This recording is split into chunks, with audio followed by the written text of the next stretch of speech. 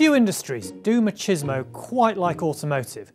Just look at what some of its highest profile executives do in their spare time. Sergio Marchionne, the boss of Fiat Chrysler, is an ace poker player. Over at Peugeot, Carlos Tavares races vintage rally cars across Africa. And Ferdinand Piëch, who once ran Volkswagen, collects ceremonial daggers.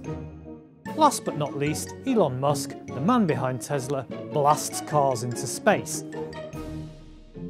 Big egos and big personalities can be an asset when you're trying to save a car maker in trouble, as Tavares did at Peugeot or Marchionne did at Fiat Chrysler, whilst Carlos Ghosn fixed up both Nissan and Renault. It seems dealing with creditors and governments at times of crisis is not a task for shrinking violets. But succession planning is now becoming an issue. Both Mr. Ghosn and Mr. Marchionne seem intent on picking their own successors, as Mr. Piëch often sought to do. This is a bad idea. There is a danger they will choose someone who thinks just like they do. Car makers are profitable again, but they face technological disruption and public anger over diesel pollution. Instead of more alpha male petrolheads, why not appoint more executives from other industries to boardrooms?